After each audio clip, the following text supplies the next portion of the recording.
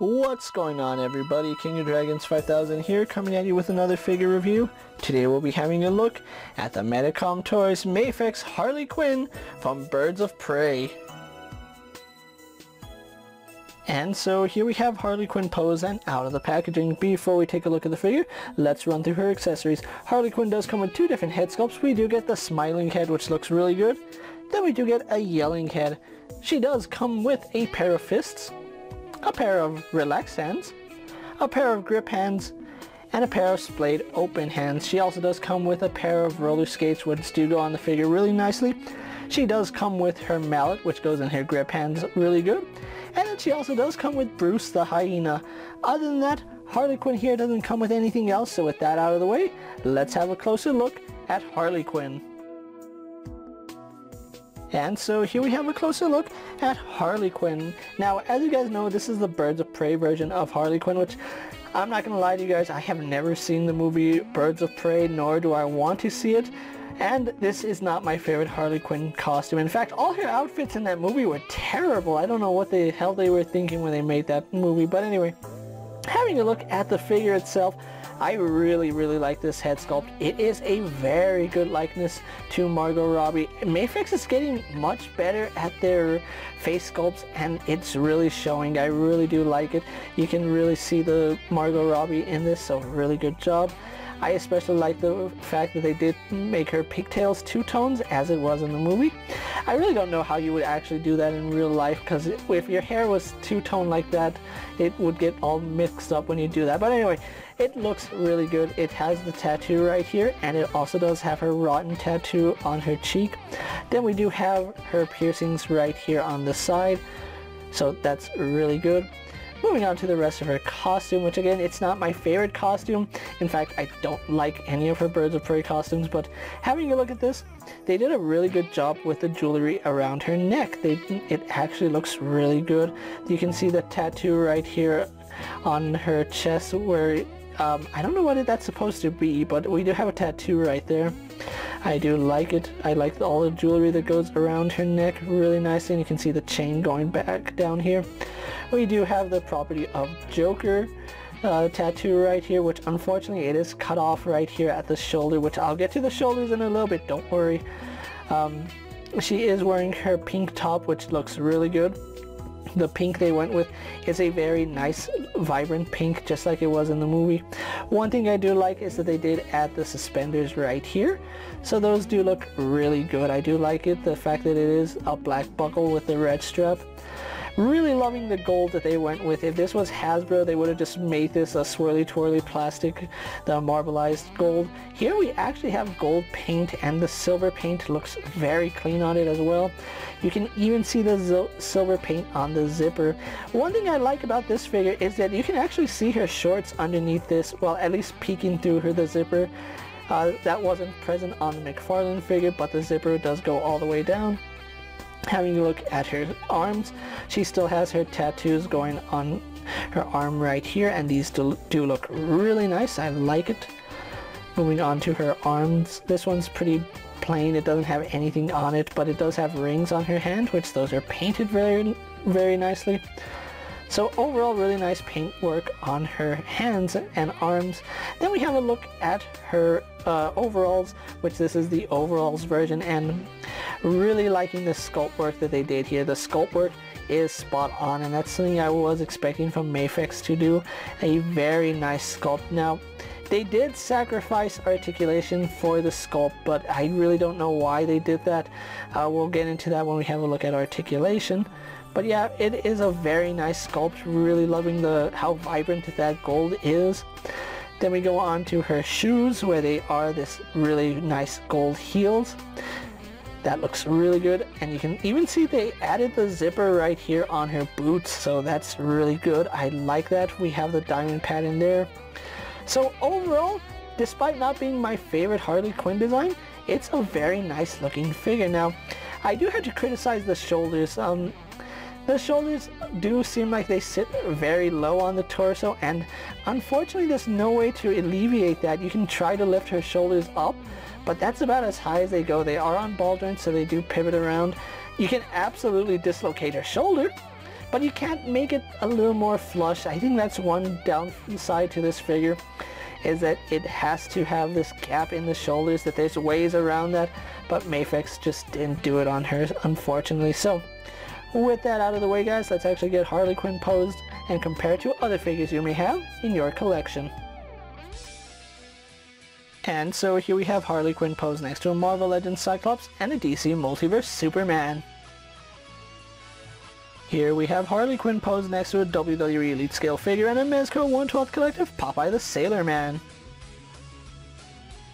Here we have Harley Quinn posed next to a Lightning Collection White Ranger and a Star Wars Black Series Mandalorian. And for one final comparison, here we do have the Mafex Birds of Prey Harley Quinn posed next to the SH Figure Art Suicide Squad Harley Quinn and the Suicide Squad Harley Quinn. So with the comparisons out of the way, let's have a look at Harley Quinn's articulation. Now Harley Quinn does have a double ball joint here in the neck, which she can look up to about right there. She can look down to about right there, which is really good. Then she also does tilt to the side, to the other side, goes left and right. Really good movement in the head. Unfortunately, no second ball joint here at the neck. I think that would have been a good spot to have another piece of articulation, but that's just me. I would have put a ball joint right there. Now her shoulders, they are on ball joints, so they're a ball socket going into the shoulders, so they do pivot forward and back really nicely. They pivot up slightly and they pivot down a lot. Now there's no cap here, so there is nothing to hide the joint, so you basically have her shoulder exposed at all times, and that's really unfortunate. That's like a day one Mafex issue that they had back when they were starting to make figures, and it's unacceptable by today's standards. As far as her range goes, it does go out to the side really nicely, goes all the way around, no issues. Then she does have a swivel up high in the shoulder. Unfortunately, it's not a bicep swivel, so you really don't get too much range out of it. That's about how far it goes, and then it's basically at neutral, so yeah, not too much range there. We do have a single bend here at the elbow. It's supposed to be a double bend, but it kind of only works, yeah, it's supposed to be a double joint, but it only goes slightly past 90, unfortunately. She does have a swivel hinge at the wrist, so that does go forward and back, in and out, and it just depends on how you have that joint situated.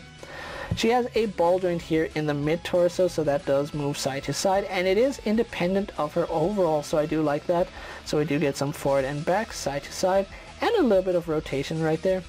Then we have a second ball joint here in the waist, which gives us a lot of articulation. You can see she leans side to side really nicely, leans back, leans forward, and then you do gotta watch out, because sometimes the gold overalls will snag with the overall, so you gotta be careful with that. It will make putting her back to neutral kind of difficult. And then that does swivel side to side. Legs are on drop down hinges, so they do drop down only to about right there. They kick forward to about right there, which is okay. They kick back out to the side, could be better, and you can see the crotch piece is fighting it, so it does want to go any higher. She does have a thigh swivel up high. She has almost like a Figma joint right here in the knee, which unfortunately is only a single bend, but it does go slightly past 90. She has a swivel here at the foot, as well as a hinge, which unfortunately it really doesn't work too well. That's about the range of movement you get. It's not really a forward-facing pin because she's wearing heels. It's basically just a swivel. And one thing I do like is that because she is wearing heels, we don't have a toe joint. So finally, no toe joint on heeled figures. So overall articulation is pretty decent. It's not the best that we've seen, but it is acceptable. So with that out of the way, guys, let's actually get Harley Quinn posed for my final thoughts, and then we'll wrap up this review. And so here we have the Mafex Birds of Prey Harley Quinn pose for my final thoughts, and overall, this is a pretty decent figure. There's nothing too spectacular about this figure. I don't even think she comes with enough accessories to call her a spectacular figure. She's pretty much just your average Harley Quinn figure that because of DC's gun ban, they weren't able to put any firearms with this figure. which I think that's a missed opportunity. I think Harley Quinn needs to have at least some kind of firearm. I do appreciate the fact that we do get her mallet. That's one of her signature items and weapons that she uses, and it's kind of strange because you can be a little more violent with a mallet than you can a gun. But anyway, as far as the figure goes, I like the overall figure. There are some issues that it has, especially in the shoulders. If Mafex has taken the time to actually design those shoulders a little bit better, I think it would work. I think the issue is her chest piece is too wide at the top, and it just hangs out a little bit too far. They had narrowed that out and just brought the shoulders in just a little bit. I think that would solve all the issues I have with it, as well as giving us a cap just so it does hide all those joints. It's really one of those older Mafex problems that they really haven't had in recent figures, but suddenly they have with this Harley Quinn, which makes me think this really wasn't too high on their priority list when designing. But like I said, it's still a pretty decent figure. If you're a fan of the DCEU Harley Quinn and you liked Birds of Prey, which I'd be surprised if you did, you would probably enjoy this figure more than I do. I do like the paintwork on it. It's really clean, really solid, and I like the fact that they did include Bruce the hyena, although I would have liked to see an articulated hyena to go with this, especially if we're paying $70 for this figure. At least give us an articulated hyena, because a stationary hyena just doesn't do it for me. Overall, like I said, guys, this isn't recommended if you're not a fan of this particular version of Harley Quinn. I think if you're not a fan of her, this is an absolute pass, but if you do like the overall look, or you see some parts that you can use on a custom figure, definitely pick her up. Otherwise, yeah, it's not worth the $70 for this figure, which I did pay about $70 for her, and that's coming from Japan, where I got her on HobbyLink Japan. And she is starting to ship. If you did have her pre-ordered on sites like AmiAmi and HobbyLink, you should be getting your shipping notices very soon, if not already shipped.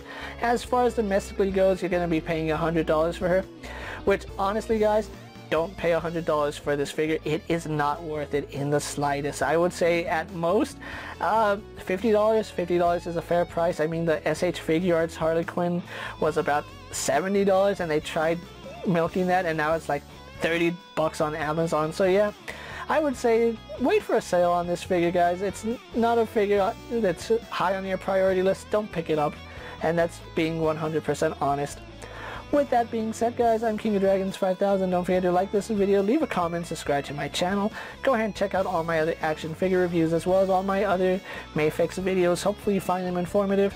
As always, if there's a figure you would like to see me review, let me know down in the comments, and if it's in my collection, I'll gladly have a look at it.